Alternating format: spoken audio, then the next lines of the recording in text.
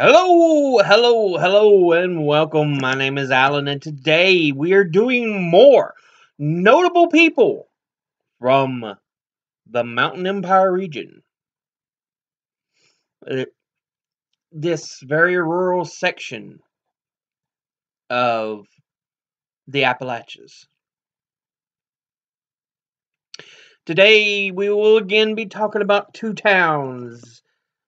This time we will talk about Clintwood, Virginia's notable people, and a more populous area, one of the more populous areas in the region, Pikeville, Kentucky's notable people. So with that, let's hop into this. Clintwood, Virginia. Again, I'll be just using Wikipedia. It's just a quick way for me to look up some of the notable names. And excuse me for picking my teeth. But I just ate lunch, and for some reason it's not wanting to go down the throat. It's just stuck in the teeth. Anyway. Anyway, let's hop into this. From Clintwood, first person we're going to look at is a person named Mark Linkus. Apparently, he is an American singer and songwriter and musician. He is best known for being the leader of a band called Sparkle Horse. He's done collaborations with people like Tom Waits, PJ Harvey, Daniel Johnston, Radiohead, Black Francis, Julian Casablancas, Nina Persson. So apparently he has family ties to Clintwood. They have him listed as being from Clintwood. So Mark Linkus. The next person we're going to look at is Justin Hamilton. He is a former football star, defensive back, or former football star at Clintwood. He was a defensive back for the Virginia Tech Hokies and a former member of the Cleveland Browns and the Washington Redskins while in the NFL. He now serves as the defensive coordinator for the Virginia Tech Hokies, replacing Bud Foster.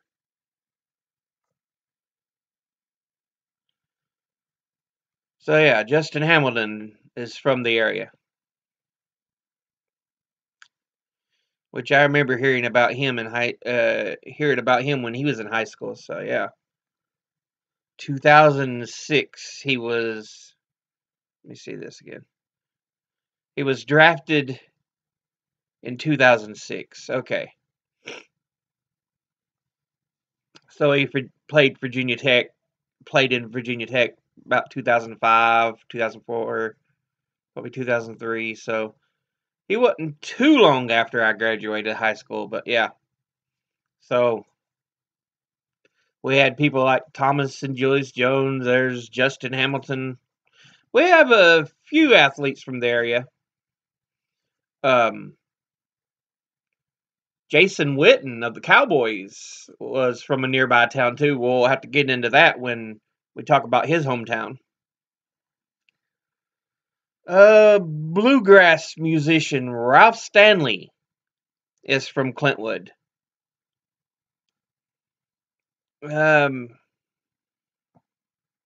He was part of the Stanley Brothers and began playing music in 1946. He's a huge bluegrass musician. And he's one of the few people you see around, or at least I've seen around before.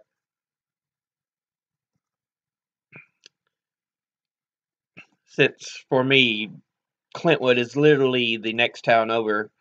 So I've seen Ralph Stanley before,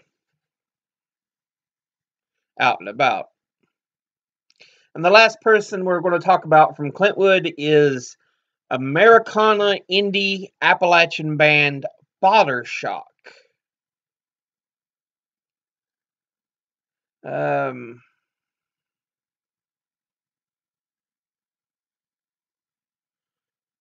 Yeah, it's which is apparently a two-person group.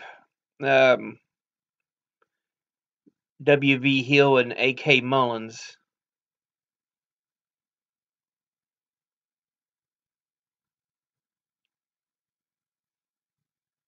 So that is what they had on Clintwood, Virginia, which is actually called Virginia's baby. It's supposed to be the youngest county in the state. So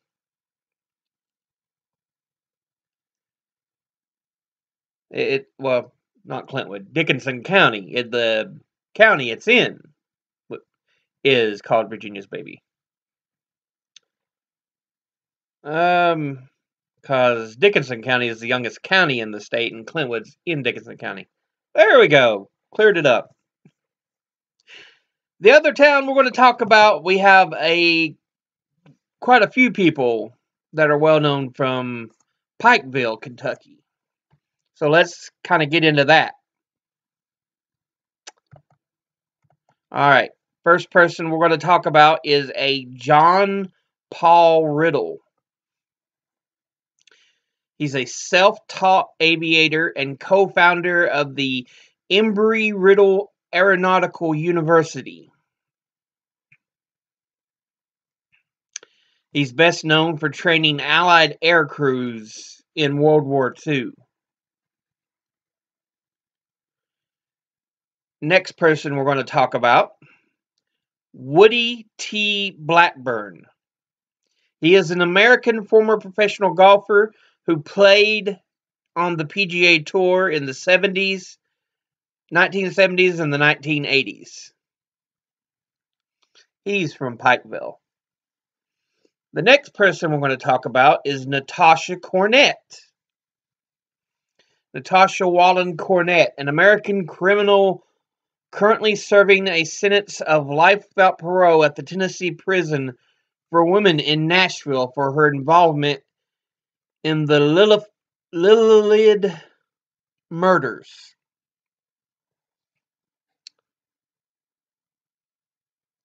Lillard murders. What are the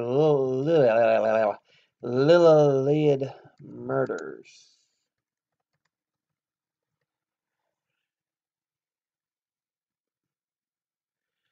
Criminal case in Greene County, Tennessee, where 3 members of the Lillard family were murdered on April the 6th, 1997.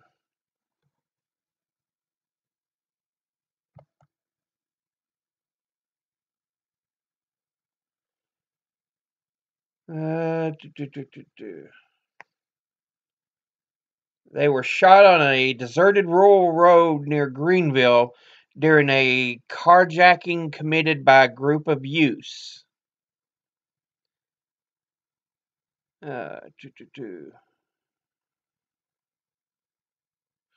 6 young people from Kentucky, including 2 minors, were convicted of felony murder for the deaths of the Lillards, with all 6 perpetrators serving 3 life sentences. An additional 25 years for the attempted murder of one of the Lillard family.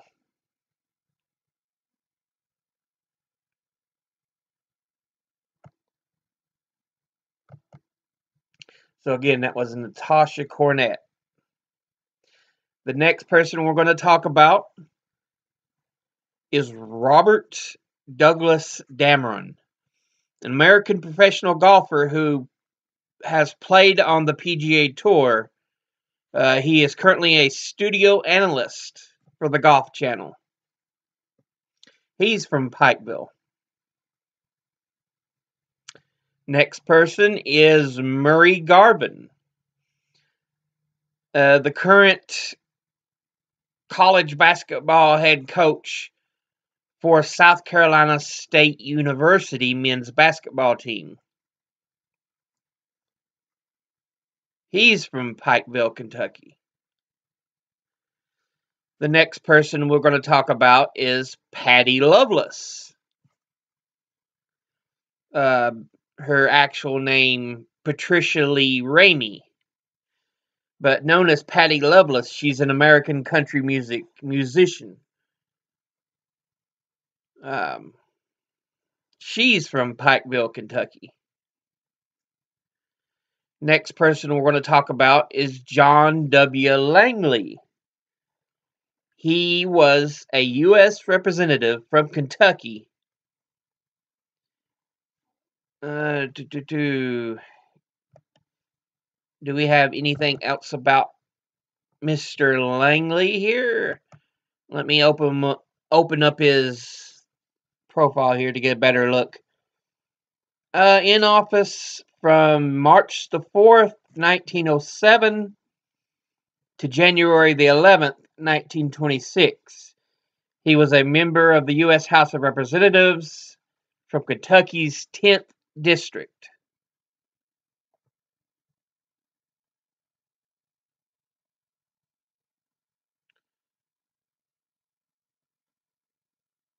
His wife apparently was also an American politician, so.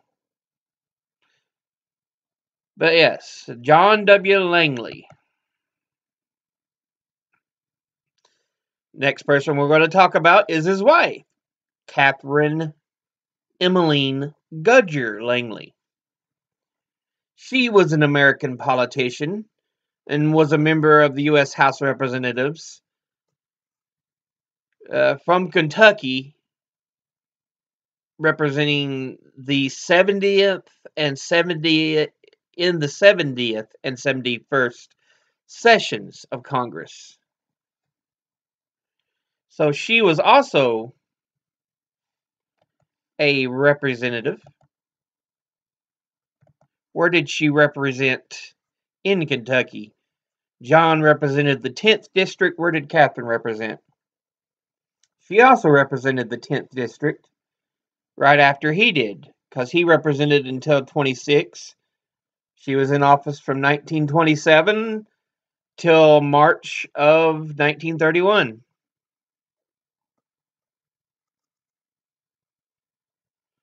Okay.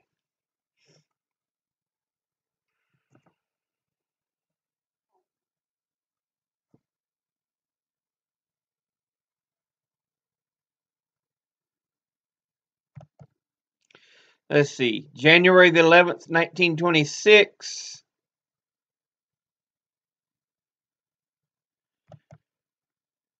March the 4th, 1927.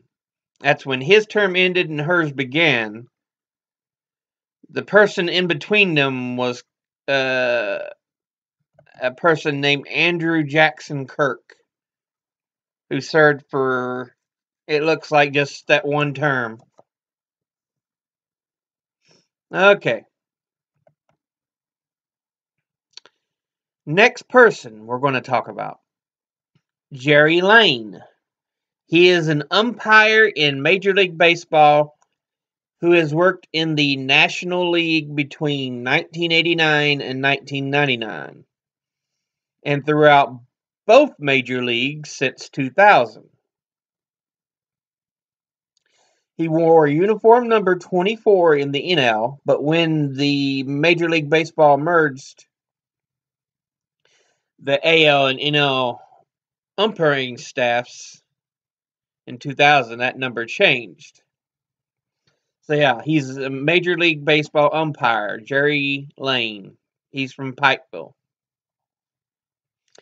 Next person we're going to talk about, everybody will probably know. His name is Randolph Randall McCoy. If you don't know who that is the patriarch of the McCoy family during the Hatfield-McCoy feud. The most famous Appalachian feud in history, in American history. He was the patriarch of the McCoy side. That's right. They were from Pikeville, and they feuded with the Hatfields, who were just across the Kentucky-West Virginia border in Logan, West Virginia.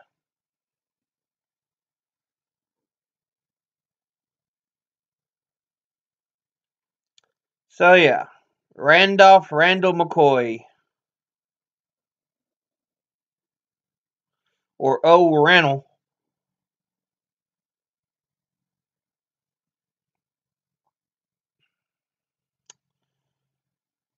So that's probably the most famous of the people from Pikeville. Next person is Mark Reynolds. He is a baseball player for the Colorado Rockies. An infielder. Now he's currently a free agent, it says. He played for the Diamondbacks, the Orioles, the Indians, the Yankees, the Brewers, the Cardinals, the Nationals, the Rockies. So he's kind of been all over the place. Mark Andrew Reynolds. But he's from Pikeville, Kentucky. Next person we're going to talk about is Shanda Sharer. She was an American girl who was tortured and burned to death in Madison, Indiana by 4 teenage girls. She was 12-year-old at the time of her death, and the incident attracted international attention due to both the brutality of the murder and the young age of the perpetrators. So yeah, Shanda Sharer. Sharer or Sharer? It's spelled like Sharer, but I'm not sure if that's necessarily the pronunciation. Anyway, next person we're going to talk about is Jack Smith. He's a retired American professional baseball player and was a right-handed pitcher who worked 34 games for the Los Angeles Dodgers and the Milwaukee Brewers between 1962 and 1964.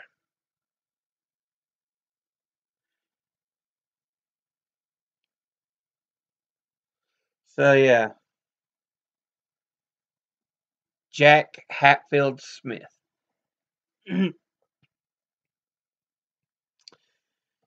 Next person we're going to talk about is Effie Waller Smith, an African American poet of the early 20th century. Her published output consisted of 3 volumes of poetry: Songs of the Month, 1904, Rhymes from the Cumberland, 1904, and Rosemary and Pansies, 1909. Her poetry appeared in publications such as Harper's Weekly and, I'm assuming that's Variety magazines.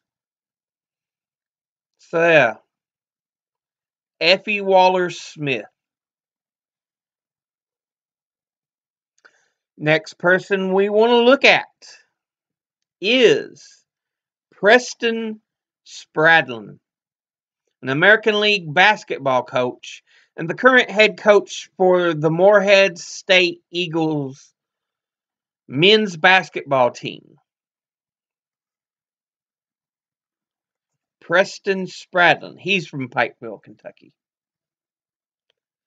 Next person we're going to look at is Johnny Venters, who is an American professional baseball relief pitcher who is currently a free agent. and has played for the Tampa Bay Rays, the Atlanta Braves, and the Washington Nationals. He's from Pikeville. Next person we're going to look at is Dwight David Yoakam. Dwight Yoakam is an American singer, songwriter, musician, and actor known for his pioneer-style country music. He first became popular in the mid-1980s, and Yoakam has recorded more than 20 albums and compilations, charted more than 30 singles on the Billboard. Let's go ahead and open that up here, look at him a little more in depth here. Yeah, I remember both Patty Loveless, who we mentioned earlier, and Dwight Yoakam. They were large country acts when I was still a kid and it got into my teens. So, yeah.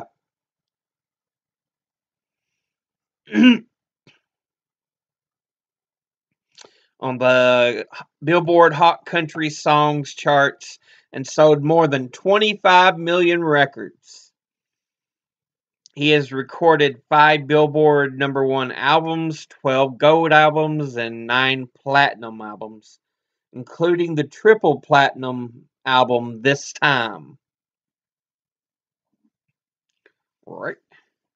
My stomach trying to handle that food I ate.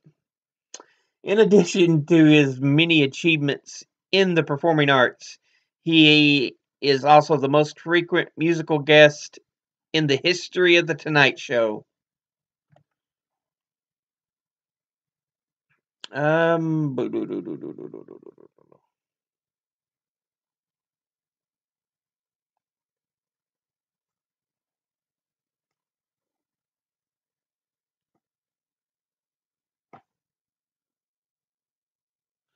yeah, I'm trying to look at a few of his major songs.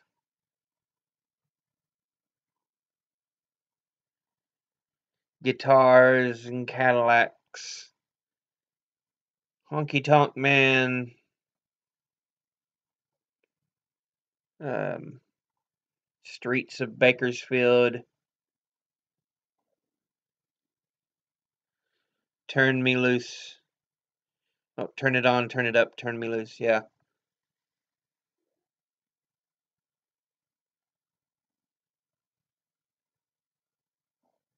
Ain't That Lonely Yet. Miner's Prayer. I remember Pocket of a Clown. In the pocket of a clown. 1,000 Miles from Nowhere. Same Old Train. Cover of Queen is A Crazy Little Thing Called Love.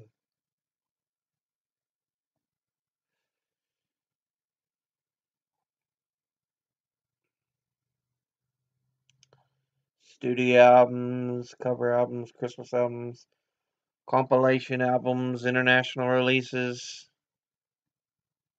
And he's known for a lot of films as well.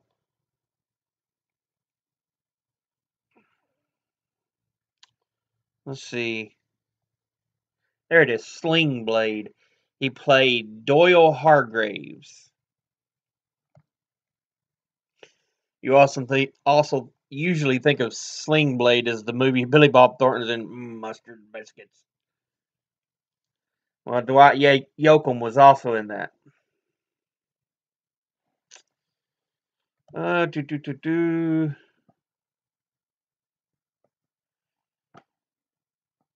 Other movies with notable roles: Panic Room. He played Raoul. Wedding Crashers. He was Mr. Kroger. Do do do do.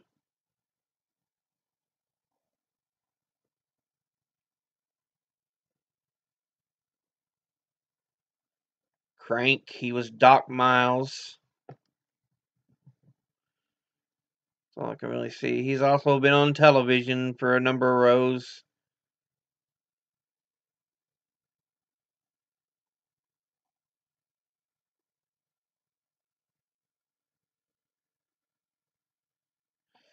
He was in King of the Hill playing Lane Prattley.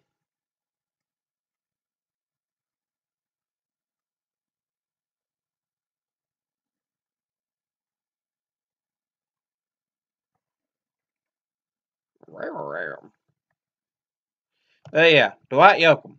He's from Pikeville, Kentucky as well. The last person they have on here is Harmeet Kaur, who is a journalist at CNN.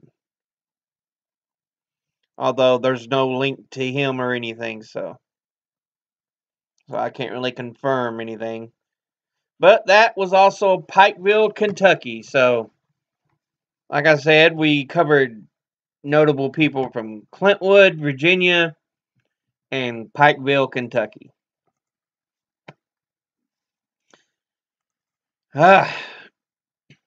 But, as always, educate thyself, think, read, study, learn. Someone tries to tell you something and you're a bit wary of, ask them to cite sources. We need to start being able to back up what we say. Really, really do. As always, I'll see you all in the next video. Until then, later.